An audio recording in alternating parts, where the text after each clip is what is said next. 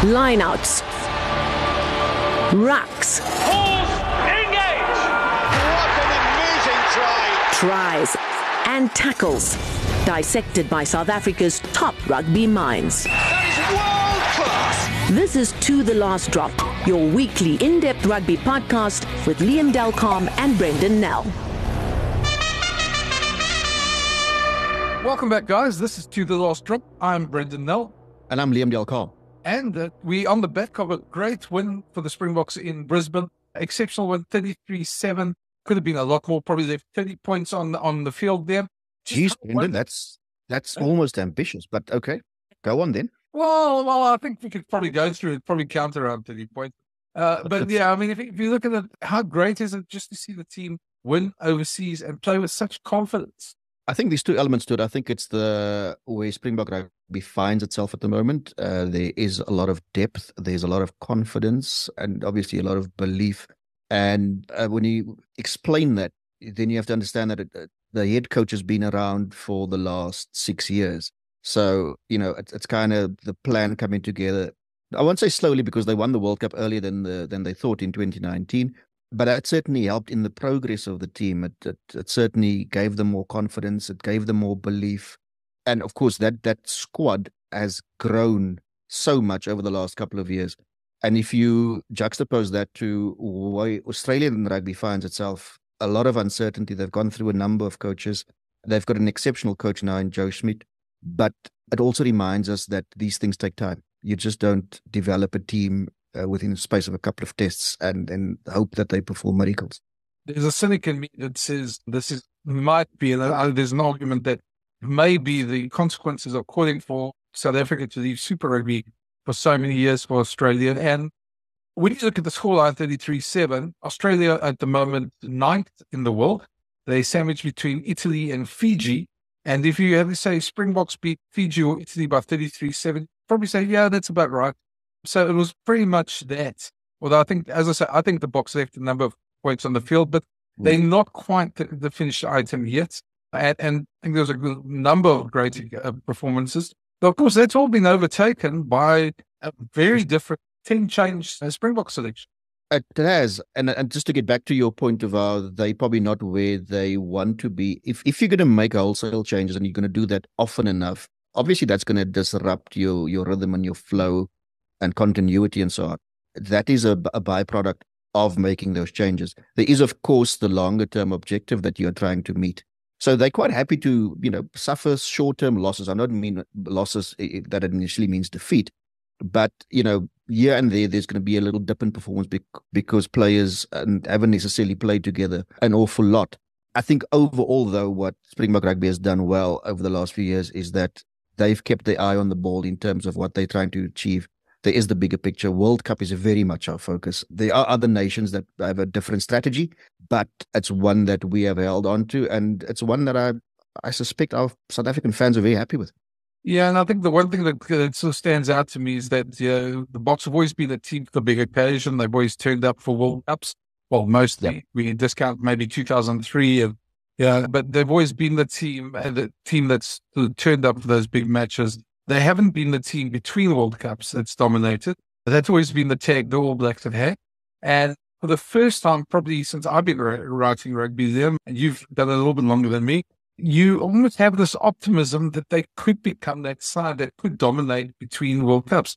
And this selection now for the second test in Perth, you're starting to get towards that point where the Boks can play two separate teams. And I know there'll be those outside that say, yes, they did before the 2019 and 2023 World Cups against Australia, for instance. But there's certainly getting to that point that they can do this rather consistently, have two teams that they can put on the park on any week against any opposition. And maybe, Michael, I suppose we have to wait until after this weekend's result to say that, but there certainly is that sense that they're getting closer and closer to that goal. Yeah, even if they suffer a setback this weekend, I think if they go on and win the Rugby Championship, that becomes a very valid point because then they could jolly well go on and dominate between World Cups as well. Because you're putting those miles into the players, the inexperienced players, you're giving the experience against a tier one nation. I know you said that the Wallabies are ranked 9th in the world, but it's still the Rugby Championship, so it's still a challenge. But the important thing is that if they win this year's Rugby Championship, it certainly sets them up for potential domination between World Cups, which hasn't necessarily been the Springboks' focus since Rassie Erasmus took over the reins. A little earlier, Brendan, you mentioned 2003. I'm glad you did, because that sets us up quite nicely for our long interview this week. We've got an interview with a man who made his Test debut in 2003, a man of many talents, a man of strong opinions. He's one of the sort of free thinkers when it comes to rugby punditry. And he's in a way like a colleague of yours, isn't he? He is. We both work for the pay channel as well, and we both bumped into each other there. Yeah, so with no further ado, here's our long interview with one of our dearest and oldest friends. This week we have a special guest who in many ways does not need any introduction. A man that has played Test rugby. He's played for a number of provinces. He's played in different positions. He's gone in the back line. He's gone forwards. A man of many talents, a coach, a TV pundit, a podcaster. Gcobani Bobo, am I leaving anything out? A rapper.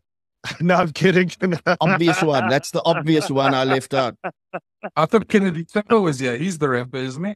You know, Kennedy and I started to do our own little song. We're trying to release a song when we were still playing for the Cats, but that never saw the day or light. Just terrible. Bobs, welcome, man. Welcome. And yeah, thanks for being on our podcast. We've wanted you on here for a while. And in a good week, because there's lots to talk about the Springboks. Where do we start? Let's start. 10 challenges. Just your thoughts.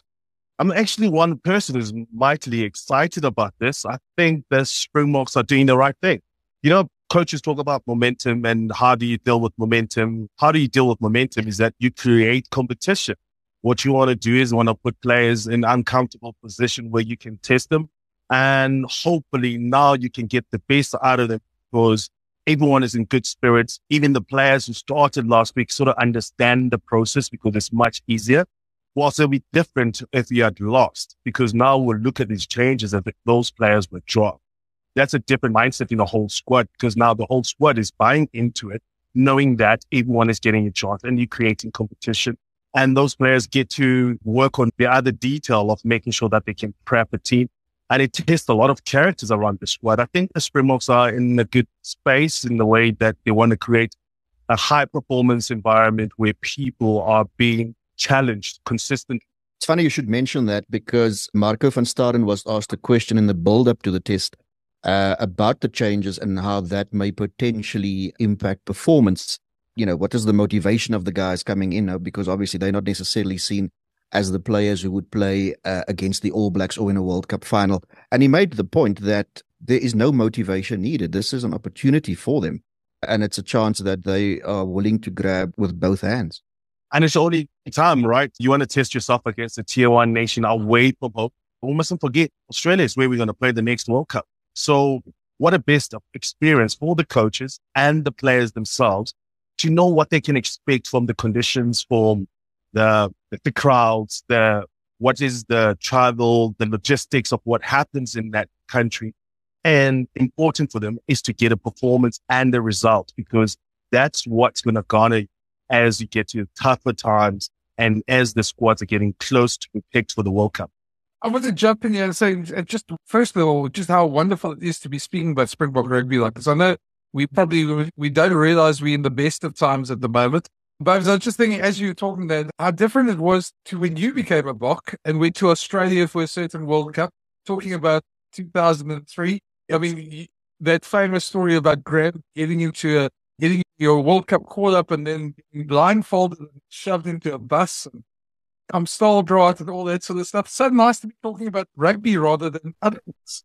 Exactly. Like when I take you back to what is it now, 21 years ago, when we're sitting in the dugout in the hole, trying to spoon each other to warmth in the cold of Victoria, in the farm, and consistently being asked and judged upon what was a Springbok side that was suffering big losses. This is after 30 points against England and Twickenham. This is when the Springbok side, I think it was the first time we lost ever to Scotland the year before. We almost felt like we were the cursed ones Because, I mean, this is from 1995, winning the Rugby World Cup. 99, getting to the semi-final, becoming third. 2003 is a disaster, and you are making your debut, which was not the most kindest way of being introduced to international rugby.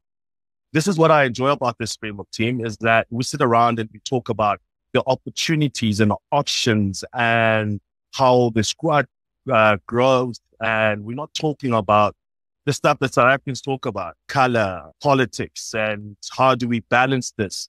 And all of a sudden, we're looking at ourselves as innovators, people who are pushing the game further. We are the ones who are leading on the leading front. I look at it and I'm thinking, being a young player who's potentially an international star, to be in this environment is probably the best place you can be at this time. And for me, I'm very aware of the fact this is probably the most special group that we're ever going to see in the Springbok green and gold. You brought up that 2002 tour. I was on that tour, and it was one bus accident after the other. So starting 2003, there was certainly a lot that had to be done to get the Boks ready for the 2003 World Cup. And to be fair, I mean, there was a decent start. I mean, when you made your debut in 2003, it was mid-year.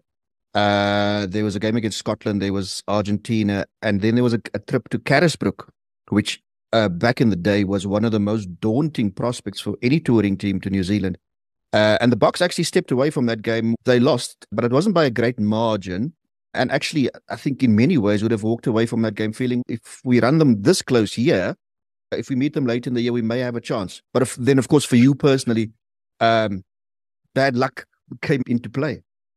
Yeah, I look at back in that 2003 and that opportunity I got. So can you imagine my frustration? I'm sitting, it's Nelson Mandela's birthday. I'm sitting at Loftus on the bench against the All Blacks, and we're getting 50 points.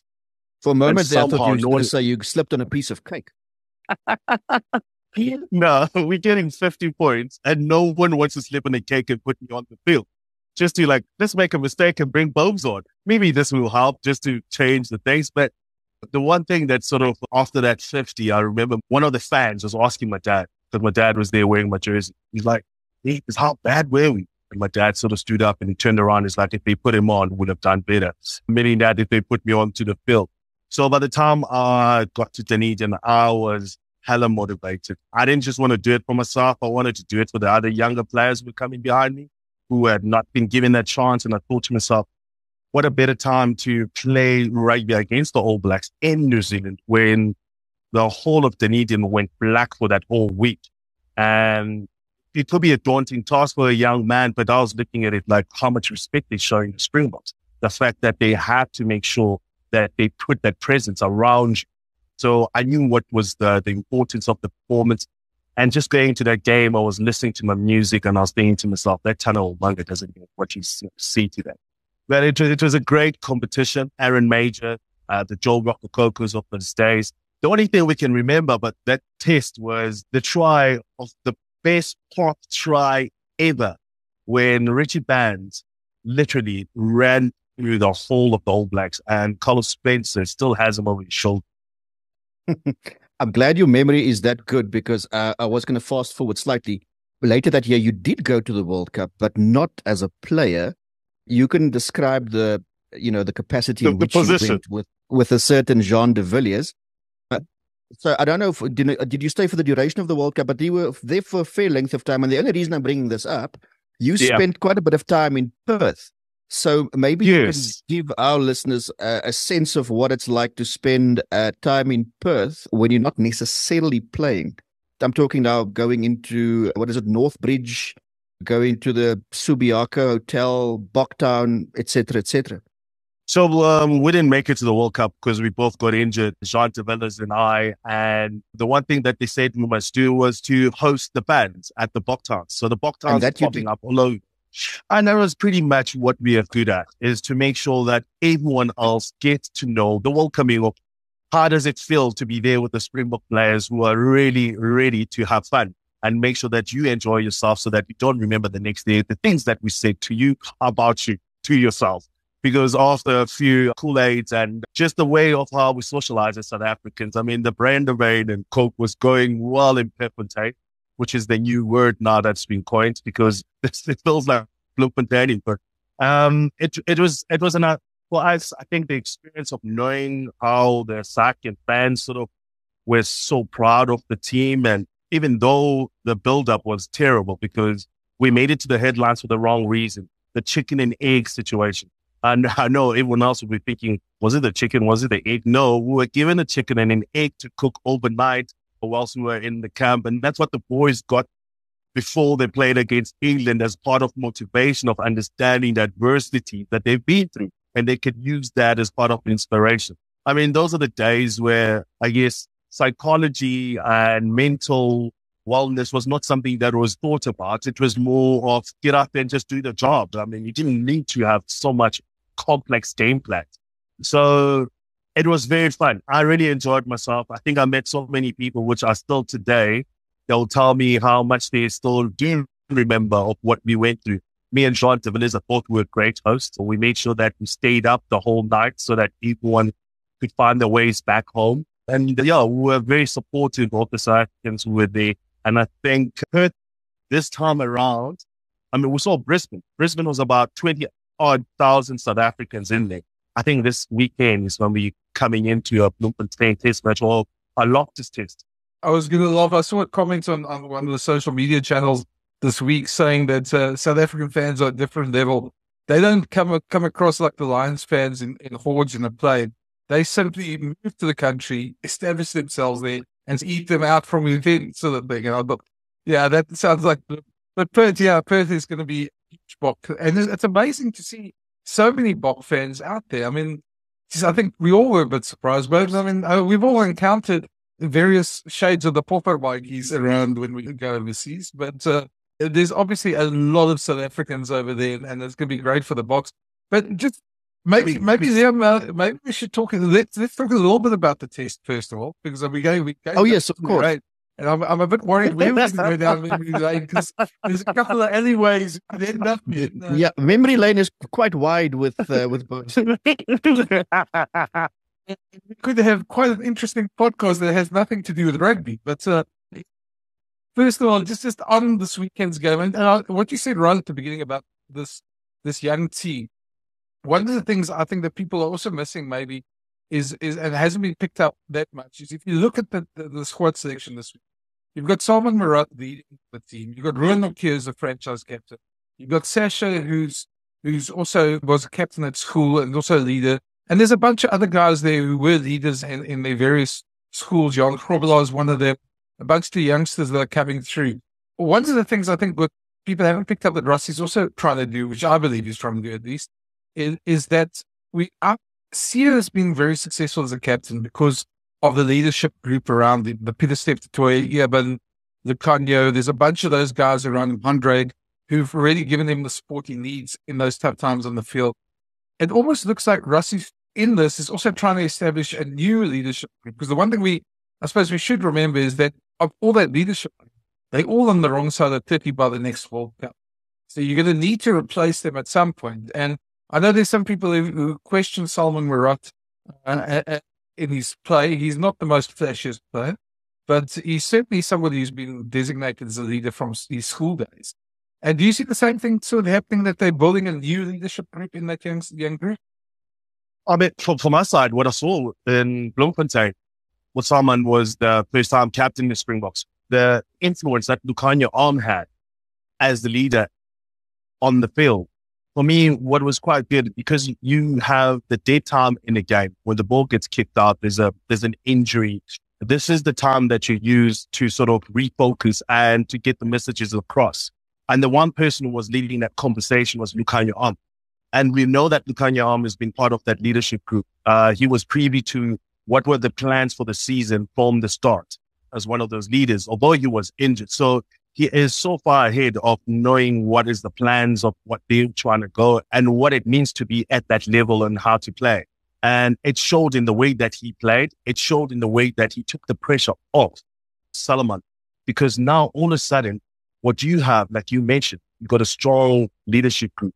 I was pretty impressed about how Peter Steph Detroit did last week, not just as a part calling the lineouts, but as a leader in how he managed everyone around him and got everyone going. Same performance, different way of how he was an influence on the field. You could see and feel his presence of how everyone was sort of looking to him, towards him for direction and a bit of help. So that is a very brilliant way of trying to create your leadership group. It's even to the levels of, I was speaking to Shimi talking about how vocal Sasha is at the training, the way that he was commanding senior players of 95 test caps like Willie Leroux so that they can stick to detail. If you have a place where younger players feel that they do have a voice and they do have a space where they can add to this environment, I think that's how you grow a leadership group, by giving those youngsters and put them under pressure in a test situation. And that's going to be what's going to be happening this weekend. And I'm so happy for the bravery and the courage that the squad has to say, you know what, we'll sit back. This is a Springbok squad. It doesn't matter who we're putting up. Everyone that's on that field is backed by everyone who's of that group. Do you also get the sense that it's almost as if they try and steer the conversation away of a succession plan when you have to come up with a name, the person who's going to lead the Springboks after Siya Kolisi, that they have so many options, or have developed this narrative almost of they have so many options that you can't really pinpoint a single individual. I suppose with Salman, age is very much on his side if you're thinking of long-term captaincy. But it's also one of those things where the moment somebody has an armband or is vice captain, they kind of steer the conversation away from that.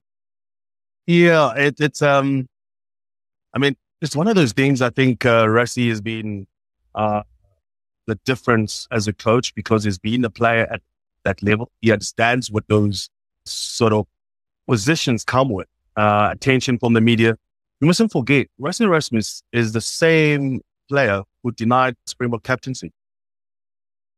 When he said that, no, he was not ready, he didn't feel that it was him who was supposed to lead the Springboks. So he knows exactly the pressures that this come with. I mean, you have to build a leadership group, what type of player that you need to lead the national side and what type of characters you need around that player. So for me, it just shows someone who has been very introspective in the way that he's coached the Springbok national team by using himself as an example of how do I now create the environment I wish I had when I was a Springbok. And that's what I'm starting to feel with Rassie, is he's very protective of that group that he has. And he doesn't want to isolate anyone so that they could be attacked, inverted commas, attacked, or in any way be subjugated to anything that will make them feel uncomfortable within the space. I think they've been quite upfront about what they're trying to do without really stamping in and saying, this is our next guard. This is how we're going to say, this is our new leader. I think it's important too for the players to keep their wits about themselves, because once all of a sudden, I've arrived, look at me, I'm the guy, I will be captaining the Springboks in 2027. And then that could actually sort of go against what this team is about, with people with no entitlement, no DICKs. So that is what I'm looking at. Yeah, I can only think, at the moment, you look at some of the players coming in, I don't think we'd bat an eyelid with most of them. Maybe, I think the only one I bet a bit of an eyelid is Jan-Hendrik Wessels, because it hasn't really been settled at Bulls what he is, if he's a hooker or a prop. Jake seems to think he's a hooker, where Rassie seems to think he's a prop, and I think they need to settle that at some point for his future as well. But I think Rassie's settling that very quickly as well. He seems to have really made up his mind about Jan Hendrik. The way that he's been very bullish about the fact that he is the next all-to-run similar player to Malcolm Marx. And he has to test it now. I thought Gert Steenekamp was brilliant when he came on. He hasn't missed a beat ever since, I guess, that semi-final against Leinster, when he really showed what he's up against when he scrummed against Felon. So for me, it's very brave for Rassie, but this guy, which is quite nice in South Africa nowadays, is that we have a system where the young players have been identified from before, which means that they've been privy to the conversations with the coaches. They're not being thrown in the deep end in such a way. Yes, the game will be the deep end, but you yourself has been prepared in terms of what are you getting, who is looking after your preparation, how's Dunhuman, what is he finding out of the way that you prep for the games. And then you look around you, you have Oxenche, you have all of these senior players in the front row, and you've almost got that cult figure thing of the tight part of the Springboks, always trying to make sure that they are competing at training. I think for me, it is in a way in a position of, I could say, lucky that it's Australia. They're not going to scrum the world down. You will have a taste because you will scrum against an experienced slipper or one of those ala toas. But it's actually not a bad case to actually grind your teeth and make sure that you as a youngster, you can take some lessons from this and hopefully you can get parity. If it goes your way, dominance will be ideal. Yeah, I was going to say, I want to bring it to the field. Sorry. I was going to say the one thing about that as well is if you look at that bench with Vincent, Ox and Malcolm on the bench, this isn't something new that even if things do go badly on Saturday, they have appeared in the second half when Pina lost cause and turned the game around. And I think even if the Boks are 6 or 7 points behind with 20 minutes to go and they appear on the field, I think that the psychological advantage they bring with what they bring onto that field at that time, you'd back the Boks to win anyway. So I think there's enough cover there and props you can bring back if you need to. So yeah, I'm really looking forward to that and hoping, but it's an interesting question. Where does he go back to onto the Boks? Does he go back to Hooker or, because the Bulls have got a decent, Harold Stenner comes there. He's a pretty decent producer. And Jan Probler is the number 3 Boks. So where do you put him when he goes back? It's one of those things, and understanding your roles. Wherever you get called upon, first of all, you're privileged to be a professional rugby player in South Africa. And for you to be precious about where they put you or where you play, it could work against you. Because in that way, there's so many players who are at the same level as you are. Once you get entitled and you feel like, no, I do have this place, I can sort of channel myself. No, you don't become precious. What you want to do is that you want to get into a place and an environment where you can showcase what is your capabilities. What identifies you and what differentiates you as a player is who you are as a player. Yes, there are those structures, but you as a player, as an individual, if you don't get into an environment and add, you'll be the first one to leave. I want to drag into the midfield quickly. Interesting selection there. Lucanio partnering Jesse Kriel. Oh, you seem quite enthused by this idea. Why are you so enthused by this idea? I've always thought Lucanio is an inside center. I know lots of people, we've seen him do so well at outside center. Let's look at what the roles of an inside center and an outside center do. Outside centers are line breakers. They're the players who go for the outside gaps. Lucanio is not the type of player. He's put more people into those outside gaps than he has run through those holes. Although he will do because he has that rugby acumen and IQ to play it like that. But for me, Lucanio with ball in hand is much more of a threat as an organizer. He's much more of a threat as how he reads the defense right in front of him, where he can find space in front of him, can find space at the back. Surprisingly, the way that it went over their heads, the way that he played against Portugal, first of all, because of the opposition. But no one saw that he kicked with his left foot and his right foot for clearances. No one saw that he was running the meetings. No one saw that he created an opportunity for Makazole Mapimpi's try where there was 6 versus 7 at inside center. And that's a type of player when it comes to transitional play, the calmness and the how he reads his 10, giving them the time and space when he knows when they're going to strike so that he can complement them with a different line. There's a line break that Mani Lebok did. Lucanio just let him run in front of him. And then it was up to him, seeing that the player, the only option that he had was a switch. But he almost forced him to that decision by the line that he ran, which is a much easier pass for Mani Lebok. And that's the IQ that I'm talking about when it comes to Lucanio and playing on the inside.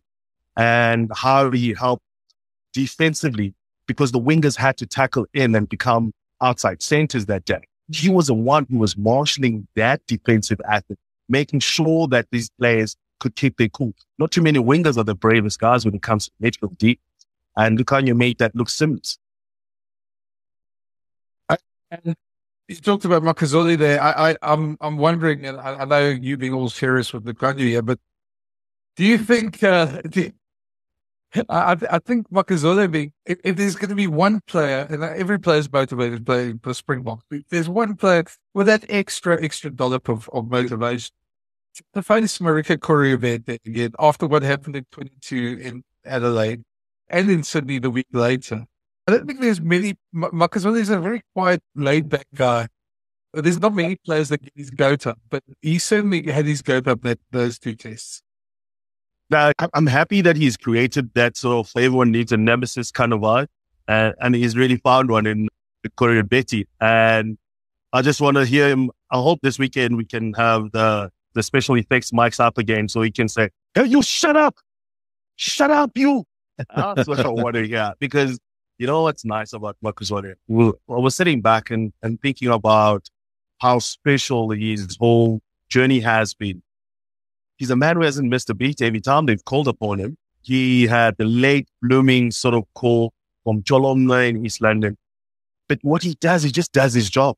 He's there to score tries. That's what he will do. He's there to take a high ball. He's there to clean. He'll go and steal the ball. He leaves nothing unturned when it comes to how he plays the game. And there's no frills and there's nothing that sort of screams out at you and say, no, this guy is not too sure about what he's doing. He's been consistently a high performance and consistently giving you 70s and higher. Maybe when he scores lots of tries like a hat trick, you will see Marcus Waller. But the only thing I wish he could do is go to a finishing school for his diving because, I think he's going to hurt his knees one day. Yeah, that's about the only thing we can say about his finishing. I mean, look at that. I mean, what's it, 30 tries in 43 tests? And it's not that he slowed down either on that score because in his last 6, he went 6 tests where he didn't score a try. And then in his next 6, he has scored 8. So the touch is still there. Nah, he is an amazing. I think he's a true professional. Lots of these young players could look at him and how he sort of preps. He's never out of shape. I mean, the guy is just solid as a rock. Every time he gets a chance, even if he's playing for the franchise, that's what I like about Marcus Waller. The intensity stays the same. He's consistently trying to prove to himself that promise he made himself that he's got talent. He's going to show it every weekend. And tonight it's a special time. I don't think he's actually as celebrated as he's supposed to be because we've got the Power Rangers, the scrum cap. Maybe he needs a scrum cap. Who knows?